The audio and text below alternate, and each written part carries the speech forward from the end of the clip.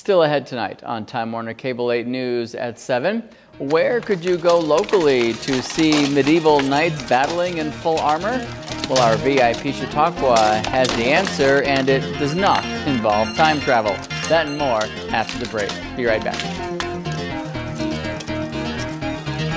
Time now for our VIP Chautauqua with Cable 8's James Reed. And tonight, in the third and final part of our profile of the Shire of Heronter, James introduces you to one of several local Society for Creative Anachronism members who hail from outside the U.S. Meet Marcus Stendal, a.k.a. Duke Marcus Eisenwald, a local SCA member for 2 years now. So what was it that originally brought him to the SCA of his native Sweden almost 20 years ago? I always liked history. I liked the aspect of armies clashing and also the skill of arms. And just fascinated with everything from the Knights Templars to the Knight of the mid-1300s. Basically the foot soldier versus the nobility and the differences. My character now would be Marcus, a crusader from 1188. The other items I usually portray is a Landsknecht of 1524.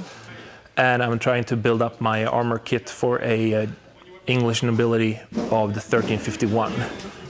So you're not limited to just one character? You're never limited. You can do basically whatever you want. Some people are in it just a little bit.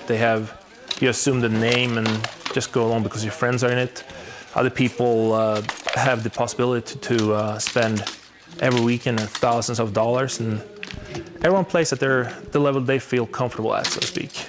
And there were a lot of SCA characters on hand for the Shire of Heronter's annual Harvest Raid this past weekend.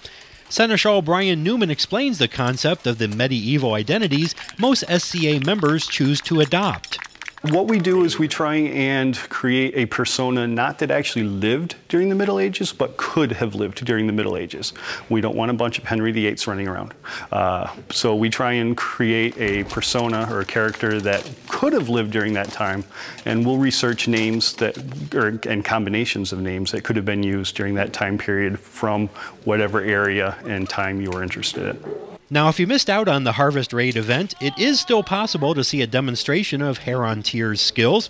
Besides being a big part of the annual Scandinavian Festival's Viking Village, the local SCA chapter also holds occasional public exhibitions. We've done demos in the local mall. We've done demos in parks.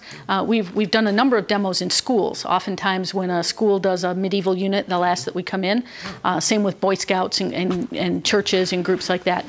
So many of our members work, so we can't always be available all the time, but we do demos as often as we can when people ask.